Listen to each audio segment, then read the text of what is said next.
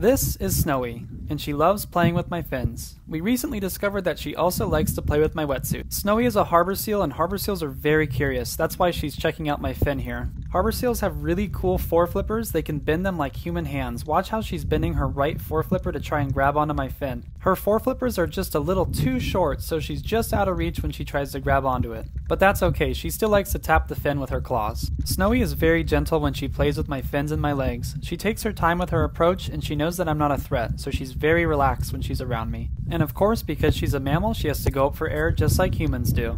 Harbor seals can hold their breath for almost 30 minutes. And when Snowy goes to her waterbed, she's usually down there for about 8 to 15 minutes. Once Snowy caught her breath, she came swimming over to me all smooth-like upside down. Compared to the other seals, she's definitely a show-off. And here's a great look at her whiskers. Harbor seal whiskers are extremely sensitive, and they can track fish over 300 feet away. And then Snowy did something I've never seen her do before. She got right underneath my fin, and when she was in a good spot, she started to blow bubbles.